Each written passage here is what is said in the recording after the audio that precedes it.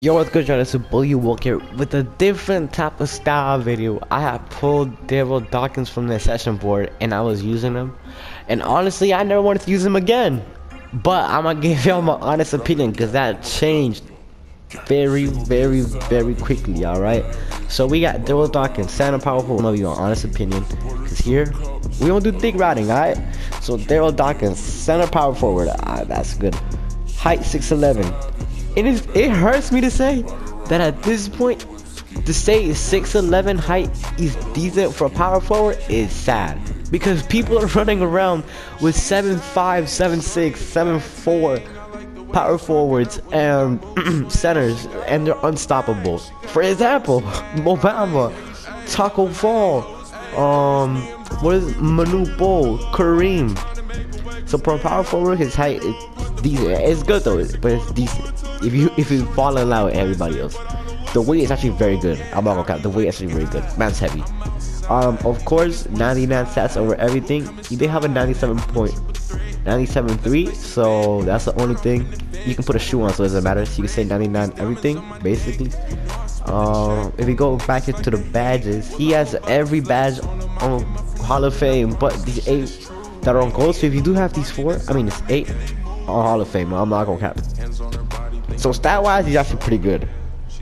But now we're gonna get to the real part. I loaded up a triple threat match just to show y'all. I'm going against Kobe, Shaq, and Pete, or I think it was Pistol Pete. Yeah, Pistol Pete, I think. But I'm gonna be dead ass honest with y'all, man. He's defensive. Oh, he's just defensively a GOAT. Defensively a GOAT. Definitely GOAT. But on offense, he's also good, right? Oh my God, don't. Let's be that. They're not gonna do me the bullshit with the fucking layup. You know what people do? They drive to the paint and then they kick out like pussies. But anyways, honestly, he has quick dribble style. Like watch this right now. As y'all can see, he has quick dribble style.